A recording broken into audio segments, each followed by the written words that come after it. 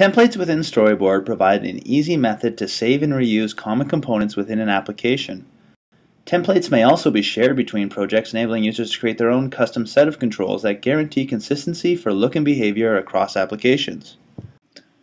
To create a template, all you need to do is come to the control that you want to create a template from. In this case, we have a standard button that has up and down events tied to it which change the image. And simply right-click, select Templates, and Create New Template. All we need to do is give the template a name, so standard blue button, and if we'd like to write a description, we can use that too. We say OK.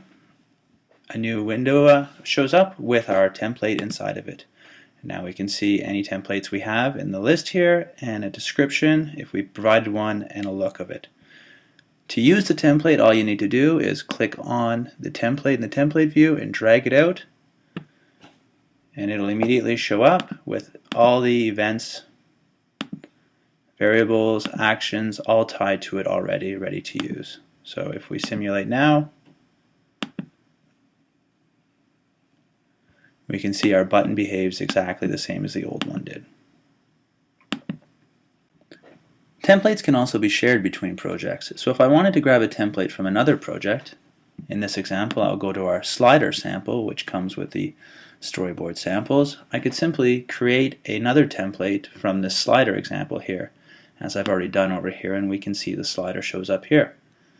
If I look at this in the navigator view, we can see that what happened when I created that template is it created a slider.sbt, storyboard template file, which is an archive of all the information required to reproduce this template in another project, including the images, fonts, events, actions, and anything else that required, such as Lua.